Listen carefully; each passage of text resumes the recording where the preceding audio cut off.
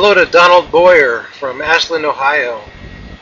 Donald says, I've always wondered about fire in a zero-gravity environment. If you could light a match in your spaceship, would the match fire tip go upward as it does down here with gravity, or would it just become a round ball of fire since there's no gravity around the flame? Or does gravity have any effect on fire? And that's a good question, and I wish I could demonstrate it for you, but they won't let me light any fires up here, unfortunately. But it's well, what happened? You know, the thing that happens on the Earth is that gravity and convection, due to the density of air, depending on its temperature, causes the flame as you see it. So, in other words, when the fire heats up the air expands, and that air that's expanded now is a lower density than the air that's around it, and so the lower density air floats up, just like a hot air balloon wants to go up. It's a volume with a lower density, so the air around it basically buoyancy pushes it up.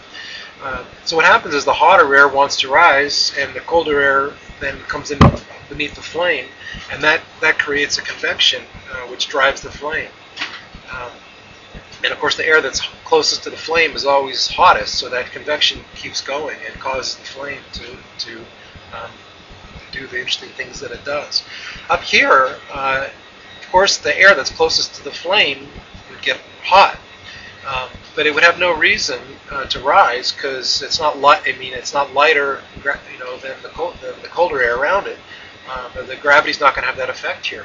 So the hot air, it does expand, and it would basically expand in a ball, and it would push the other air away, symmetrically, more or less. And so the two things from that: one is you don't get a flame that would rise and look like a flame on the Earth, but also what happens is the fire essentially puts itself out, because as the warm air expands, the oxygen is burned up inside that sphere, and there's no convection to bring new oxygen back into where the flame is.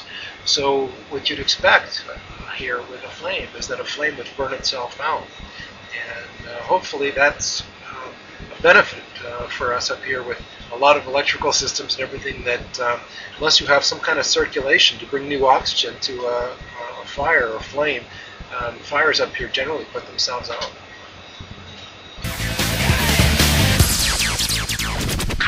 Gotcha!